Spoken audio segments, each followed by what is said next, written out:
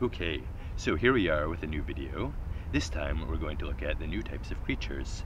As you can see here, we're starting with the existing space-themed ones. Next we'll add a few of the already available circles. Now here comes a new one, the rectangle.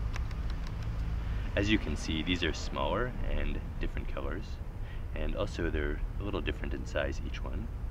And now comes the cool new one, which is much bigger, different proportions, and as you can probably see, moves around in a different pattern. That will become more important with the next ones.